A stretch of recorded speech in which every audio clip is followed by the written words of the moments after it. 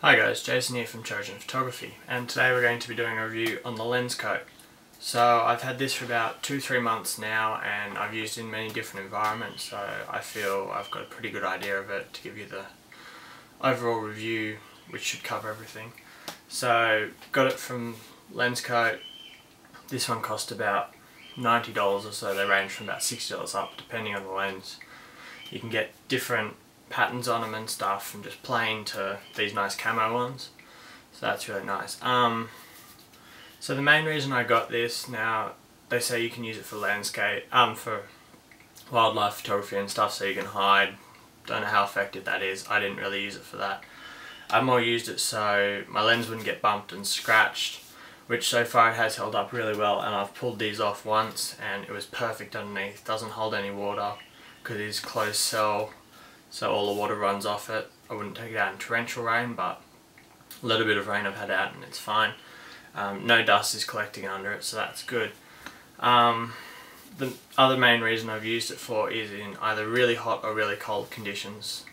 So I go out and I take photos at motorsport events and stuff, and 35 to 40 degree days and stuff, some of them are, and I've had this lens on my camera and I've had my wide angle 16 to 35mm L lens, which is all black plastic, and the plastic lens really heats up in like 35 degrees, and I've tried to touch it and it's really hot to touch.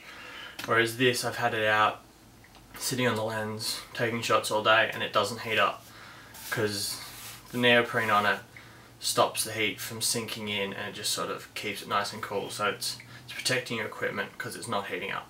Versus taking it out to landscapes, and especially because this one's a metal body, the plastic's not as bad if you've got a plastic body lens, but the metal bodies really get cold in the morning for like sunrise shoots, or if you're out in cold weather or something, so it's going to keep your lens warmer. It's going to stop the elements from fogging up because it's not cooling down the whole thing, and most of all, when you touch it, you're not getting really cold hands, so it works really well in that, and that's the main reason I got it. So let's talk about the pros and cons.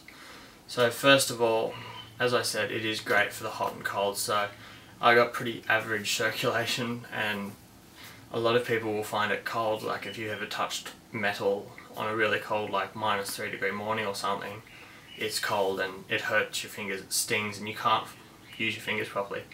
And you don't really want to have that kind of problem when you're dealing with like $1,000 plus lens or something and drop the lens because you can't feel everything with your fingers, so it works out really well. The texture on it's really good for grip. Next, it really does protect your lens against bumps and knocks. Like, you don't want to scratch your lenses up, first of all for resale value, but you don't want to walk around with lenses with huge dings or anything or bumps in them and stuff, and it really does. Like, I'm always careful with my lenses, like really careful, but you're still going to knock it around a little bit, like it's still going to get bumped every so often if it's on the lens. And that's what it's there for, like it's a camera, you're meant to be using it. So we'll get a couple of dings otherwise, but yeah, like it's hit a couple of things, but obviously this, it's 3mm thick, and so just nice, and it's padding your lens, so it's really good for that. It makes it a lot easier to hold. Now, like, this material is quite grippy, or well, the neoprene's grippy because it's on there, but the fabric they've laid over it, whatever it is nice and grippy, so you're not going to lose grip on that, so that's all good. It makes it easy to hold. It's comfortable to hold because you've got a bit of a squishy bit to it, so it's not just a rock solid hold. You've got, yeah, so it's nice there. The other thing is the neoprene underneath, it's nice and grippy. It's the same stuff wetsuits are made out of. Once you sort of put it on, it's not sliding anywhere. Like, this back bit has slid back a little bit on me, but that's sort of because that's where I roughly hold the palm of my hand when I'm shooting and stuff. But over like the focus ring and zoom ring and these other ones, it doesn't really move much, so it does stay in place. So if you spend the time to get it in place, get it all nice and lined up if you want, or whatever, it will stay there, and it stays really well.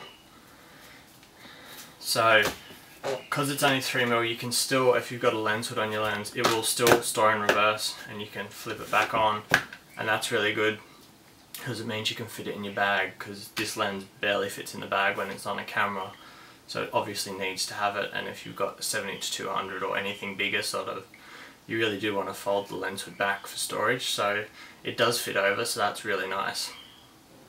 And the aesthetics are really nice. Like, it is a bit of money, but to protect against bumps and knocks and to protect it from the heat and cold, it's comfortable and it looks cool. Why not? If you've got the money and you're going to protect your lens, so it's all good. Alright, so let's talk about the cons of this thing.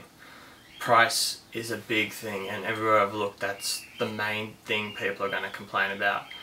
And yeah, it is a lot of money. It's $100 essentially. But if you're putting on, like, this is a $1,200 lens, or if you're putting on a 70-200 Canon, that's $2,500 lens. $100 to protect your lens from getting scratches and bumps and knocks means if you sell it later on, it's going to be good. You're going to get more money for it because there's no scratches and bumps. It's just going to protect your lens from all those little bumps and stuff. For $100, you buy a $100 filter to put on it so you don't scratch the glass. Is $100 worth it to protect the aesthetics of it? Like, the aesthetics aren't going to affect anything, but it's more of a personal opinion. But price is sort of an issue. It is quite steep, considering neoprene's only like it's probably got $10-20 worth of neoprene on it, if that, plus labour. It's very expensive for what it is, I do think. Another thing which a lot of people have complained about are the switches and flicking the switches, so we'll go into a closer view now. So as we can see here, there is a plastic layer over the switches on this, and obviously depending on what camera you got. But the plastic's stitched around, so it's in there. And so on this lens we've got OS, and that can be a problem, and it's annoying because the first time I used it I had that problem and I didn't realise, so I flicked it, the OS, optical stabilization, across one flick, and what it did, it knocked my autofocus off, autofocus to manual focus, and I was wondering why all my shots are coming out blurry. I'm thinking, oh shit, there's something wrong with the lens, or there's something wrong with the camera, but all it was this flicked across. So be careful, but besides that, it's only really happened 1 or 2 times, and considering I've taken out almost 2-3 times a week for the last 3 months, and I've only had it happen twice or something, it's not a huge issue. And like, realistically, if it's not working, you just got to keep it in your head. Might be that. Look down and go, oh yeah, it is, flick it across. It's not a huge issue. It's not as bad as everyone in the forums and online are whinging about, I think, personally. The next issue I have is on the lens hood when I store it, so I flick it over like normal. I found up this top bit when I've put it into the bag or into the case, because this lens comes with a case, it's crumpling up the edge of it, so we'll get close into that. So right here you can see how it's all crinkled. Now the rest of the fabric's all nice and smooth. Now what that is when it's going into the bag, it's rubbing up the sides of it a bit, and it is pulling it away, and you can see it's sort of, it's not fraying, I wouldn't say it's frilling or something, but you can definitely see it's curling up a bit, and it's sort of wearing it down a little bit, I'd say. You can see in there the crinkles, but yeah, it's sort of all over it, and that is definitely a negative for a $100 product. And as I said before, I think there's only about $20 or something worth of neoprene in it, so the rest is all labour and profit. I think that's a lot of money when it's got a problem like that. Personal thing I got a problem with, and I think most people will if they find they're having the same problem. You're spending $100 on sort of, it's a premium product, I guess you'd call it, and something as trivial as that, I don't know, they could have probably had this so it folds in a bit more, folds in as the lens hood folds in, so it didn't catch every time I put it in a bag or a case. And like, I'm not just randomly chucking it in or anything, I am quite careful how I put it in, but you can only put it in so carefully without taking too much time, because usually when you're changing lenses you don't want to be, oh, slowly put it in. You've got to put it in, you've got to pull out the other lens, get the lens on, because you usually want to take that next shot. So I think that's a problem, and I think they should sort of try and address that in some way, I don't know.